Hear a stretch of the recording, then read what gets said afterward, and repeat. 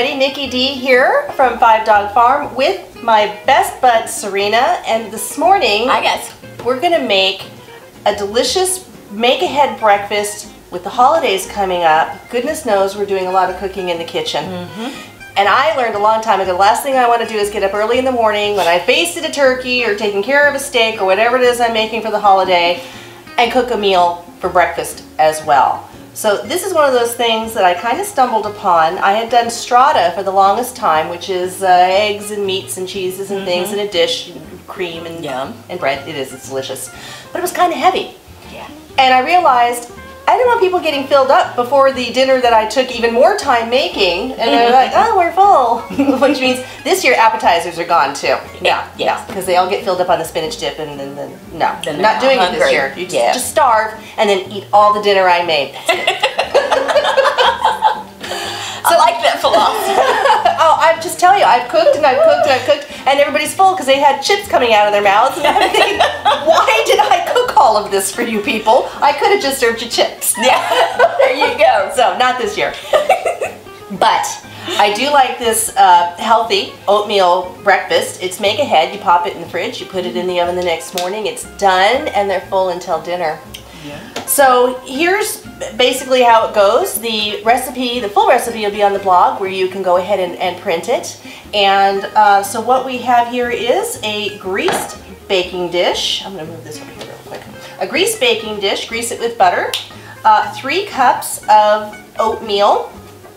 I have, is it quick? It is old-fashioned quick oats. Okay. Old-fashioned quick oats. Okay. And again, I'll have that on the blog, and I'll have a link to where you can buy it as well.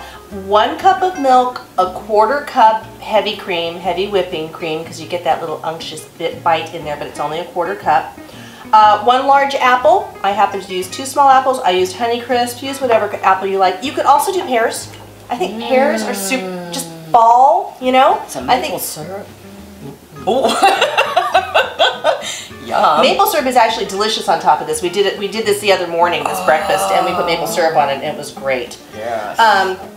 1/2 cup of dried cranberries, 2 farm fresh eggs from the girls, 5 tablespoons of melted butter, 1/2 cup of well-packed brown sugar, and 1 teaspoon of vanilla, and a 1/4 teaspoon of almond. And you're going to want a 1/2 cup of pecans. You can use whatever nut that you like. It doesn't have to be pecans. I like pecans, but almonds, walnuts, what have you, whatever you like. I'm going to whir these up real quick. And rough there chop. You go. I know, don't you love? So easy. I remember when I was cooking with my grandma, and do you remember those things that you put them in and you slap the top? I still have one of those. Oh my gosh. I tried to do onions in that, and basically all I did was like solidify them. They were just a mess. Running they were everywhere. Runny, or liquefy is what I meant. Yeah, tried that too. Horrifying. It didn't work. No. So here's the easy part. You just dump in all those ingredients that I told you. Oh. Real simple. I like simple. I do too. Let's do... I think my husband would eat this. Really? Yeah. That's fantastic. I know. I'm going to pop the eggs in here with the liquids because, you know, why not? Why not? Why not? And then I'm going to go ahead and pour this in here too. I'm just putting all the liquids together. Well, that'll make it easier. Yeah, I think so. Just get them all in there. Stir. Yep, exactly. Give them a little whip up, and I believe... There we go. Gigi's kitchen is conducive to labor. There we go. Yes. Okay. So I'm just giving this all a quick whip. You can put it all in here and do this as well. It's sort of a dump cake thing, but I kind of wanted to get everything going here in one spot. So we will have this egg work with me here. There we go. Just get your fingers in it. Why not?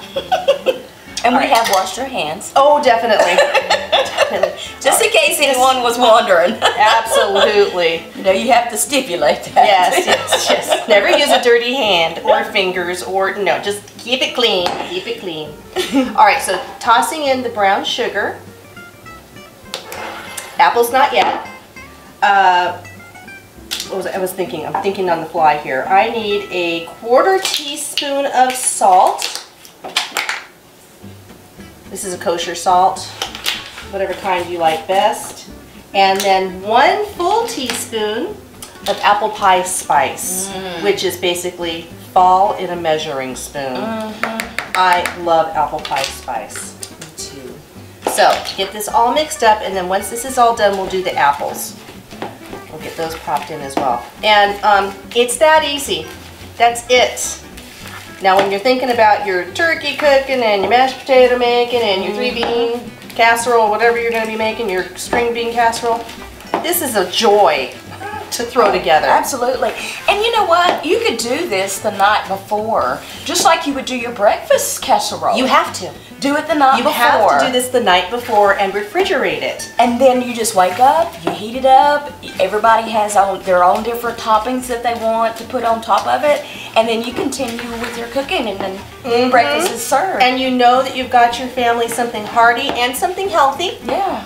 And it took this long to make. You saw how fast this went. It is quick. Would you please dump those apples in here? Oh, sure. Got 1 cup of apples. 1 cup of apples. It's basically 1 large apple, and like I said, I used 2 small. Or you could do a cup of pears, or how about an apple and a pear? Mix it up a little bit. Why not? Oh, yeah. So I'm going to get this done. I'm going to pop it in here. So your bowl. Okay, you guys, anybody who watches me do recipes, you know that I play around. You know, there's no hard, fast rules as far as I'm concerned, unless you are baking. Absolutely. Then you will see me follow every rule. I get out, especially bread. Yes. I get out my scale. You weigh. There is no messing around. I am a serious Nikki D when it comes to baking. But when it comes to cooking like this, it's different. Oh, yeah. So I have used those like casserole dishes that are a little lower on the sides, maybe 1.5 inches, 2 inches tall instead of this. You can use whatever works for you. Something that's around 8 inches or holds 2 liters I'm sorry, 2 quarts is really all you need to think about. So cover this. I like to cover with a tea towel. Well, we're not going to use that one.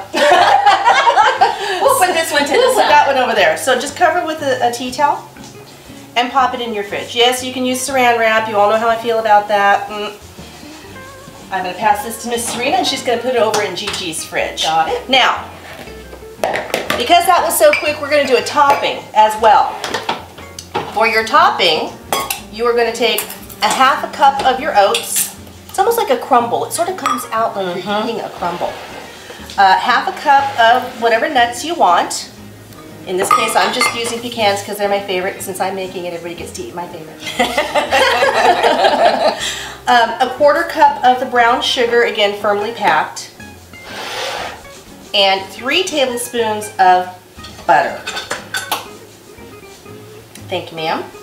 And I'm going to let you go ahead and mix that topping up. Absolutely. And then you see here there's more cranberries. These cranberries are for when tomorrow you take this out of the fridge, you bake it off. Well, you take it out of the fridge, you put your crumble on top, you bake it off, and then when it comes out of the oven, you put the dried cranberries on top and you get a bit of a chew. Fantastic. Oh. Fantastic. It is. So Those are my favorite anyway. So when Serena's done here, she'll be popping that in the fridge as well. And what we're going to do is come back, and through the magic of the fact that I made one yesterday, we're going to go ahead, take it out of the oven, sample it, see what everybody thinks, because I don't think Serena has ever had I haven't. my cranberry oatmeal breakfast. No, but I'm anticipating it being very good. So we will be right back. See ya. Let me get you something to cover that up. Okay. We're back, and it's done. So I'm going to grab it out of the oven, and we're going to give it a taste. My favorite part. Most definitely tasting.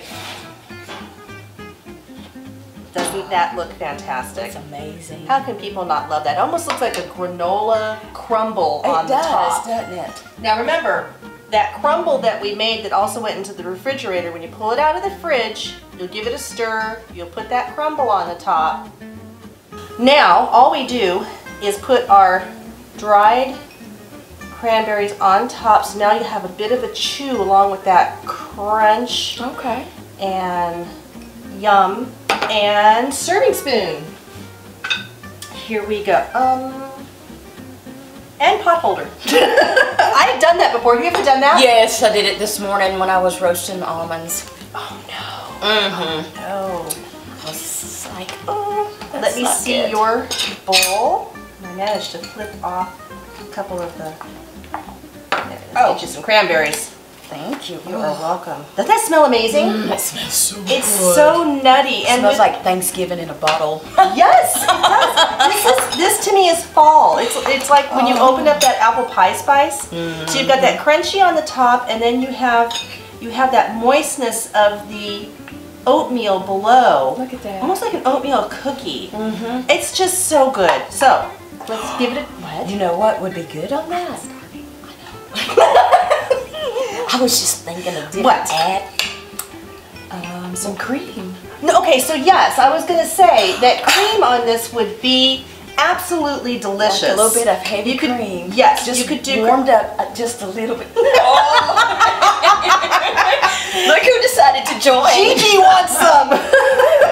She doesn't want to be on film today. She wants to taste though. She didn't do her face, so she's hiding behind Serena, but she can't. She has had this before.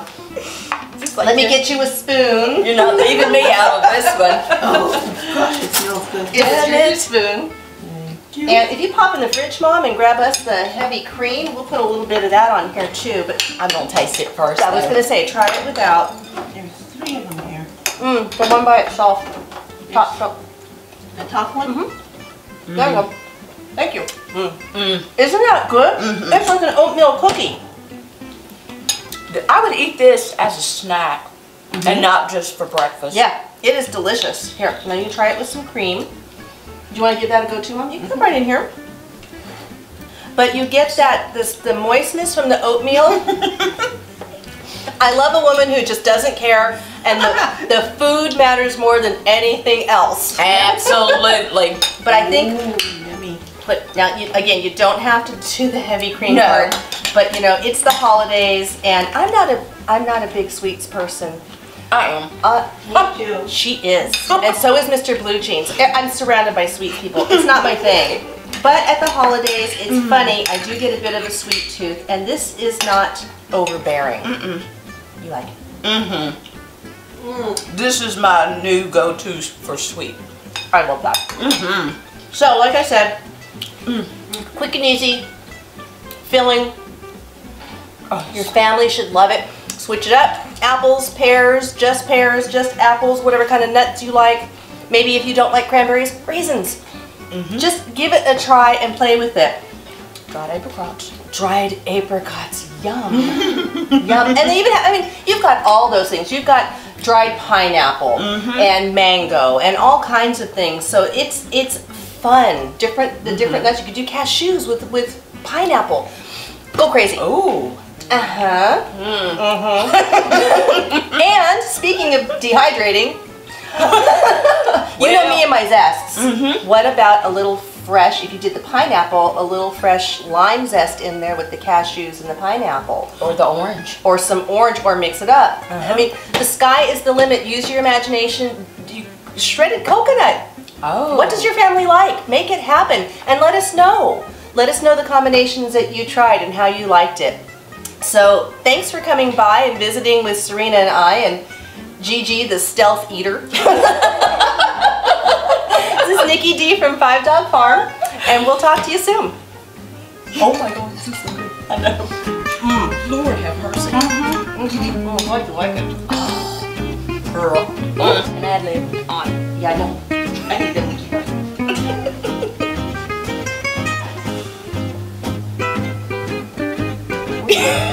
we're gonna eat.